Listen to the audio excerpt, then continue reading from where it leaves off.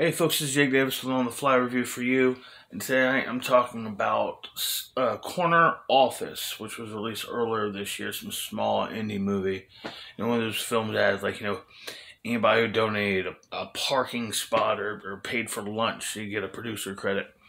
This movie stars John Hamm, Sarah Gadon, and Danny Pudi. The whole premise of, I guess, based on a book called The Room, but you can't call that.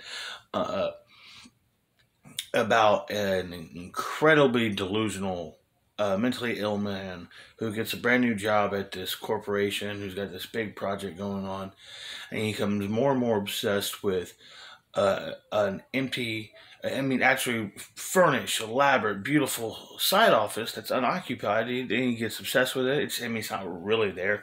He insists it's there, and when he's in there, he does his best work, his best thinking, and it becomes him more and more obsessed with the room. And things coming escalate from that. His coworkers are scared.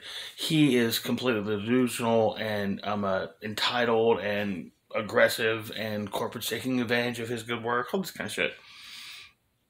Now, this movie's terrible. I'm gonna give it 2 stars because I thought that the acting all around, especially John Hamm, was fine. A lot of the dialogue was very smooth. I really enjoyed the throwback vibe theme, very much a callback to like Bernard Herrmann.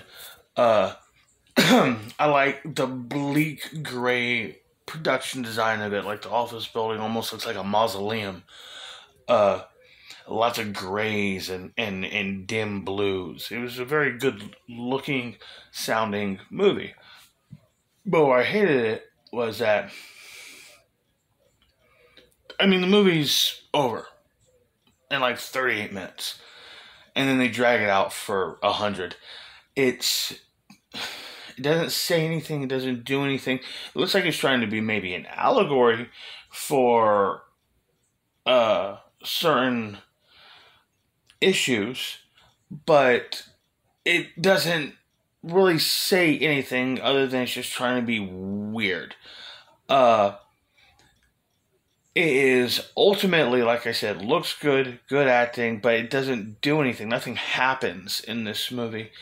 And any intrigue it's able to build it through its premise is already burned out long before you even get halfway through the second act. Best way to sum up a film like this is it's all seasoning and no meat.